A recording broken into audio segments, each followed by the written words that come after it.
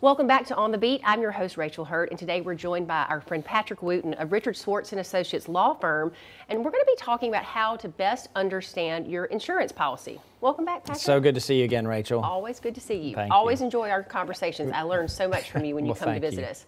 I have questions today about how to best understand our insurance policies. Yep.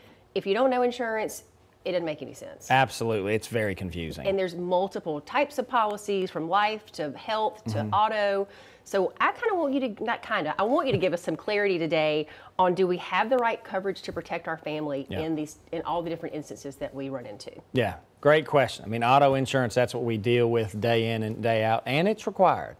It is. But we are the most uninsured state in the country.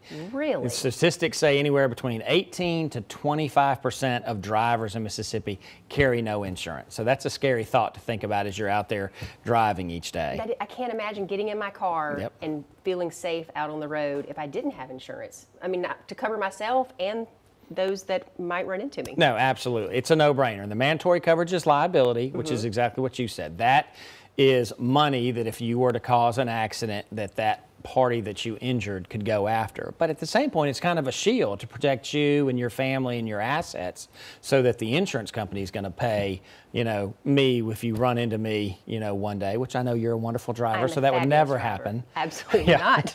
Knock on wood. That's right. What about, are there policies in place to protect me against uninsured motorists? Yes, absolutely. And that's where the key is uninsured motorist, which is not required, by the way. It's an optional coverage. So when you talk to your agent or get on the phone or online and look for that insurance policy, definitely look at that, because uninsured motorist is exactly that. You're driving, you're in an accident, it's not your fault, and the person who hit you, unfortunately, has no insurance. And then in Mississippi, what's really interesting as we get in the weeds is you can stack policies. So if you have a household, like a lot of us do, you have a car, your spouse has a car, your 17-year-old now has a car, you can actually stack those policies on top of each other, so that in turn, if you had a catastrophic injury, if you had $50,000 in coverage, but you have 3 cars, you multiply that by 3. Now you have $150,000 in potential coverage. Interesting. Yep. What about comprehensive versus collision insurance? Same thing, different? They're different. Those are great questions. So the best way to think about it, collision is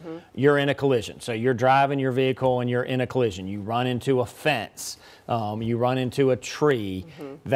Typically that's going to be a single vehicle accident. Okay. Comprehensive covers almost everything else. It's hail damage. It's your car catches on fire. Your car gets stolen.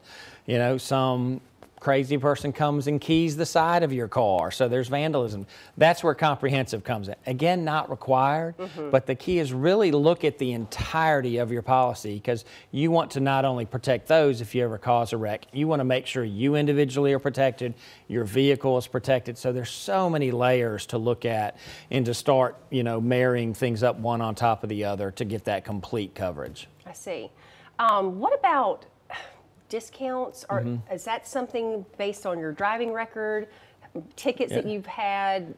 Insurance varies, obviously, based on those types of incidents, correct? It does. With the comprehensive, you should have both, right? You should. I mean, most policies cover both, or are they 2 separate policies I have to purchase? No, it's just subsets within the same policy. So that's really when you look, declarations page is what you look at, which tells you what coverages you have, the amounts you have. So the key to that is just really looking at that, and don't be afraid to ask your agent, or, if you're in an accident, we are going to, ask you at Schwartz and Associates to look at your policy and go through it with you to see what coverages are available for us to be able to make a claim on your behalf. Great. I'm going to give you a call. We're going to go through that together. Absolutely. Glad to do it. Good, good. If you have questions, want to know more about how Richard Schwartz and Associates can help you, give Patrick a call. All the information's up on the screen. I know they'd love to help you, and we'll be back after this short break.